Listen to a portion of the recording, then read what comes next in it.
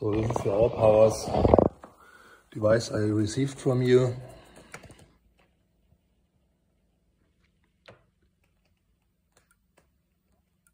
I turn it on, it works. This is all fine. It's at 100% charge. The only thing is, you want to see the serial number. The serial number underneath. This is the serial number.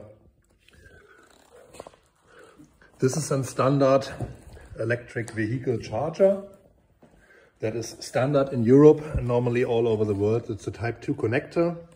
This one goes in the plug and this one goes inside. And as you can see, when I want to put it in here, I have the same connector. It's also a clutch, a female connector. This does not fit. So it needs to be installed over here, the male connector, as I already sent you via photos from Wikipedia.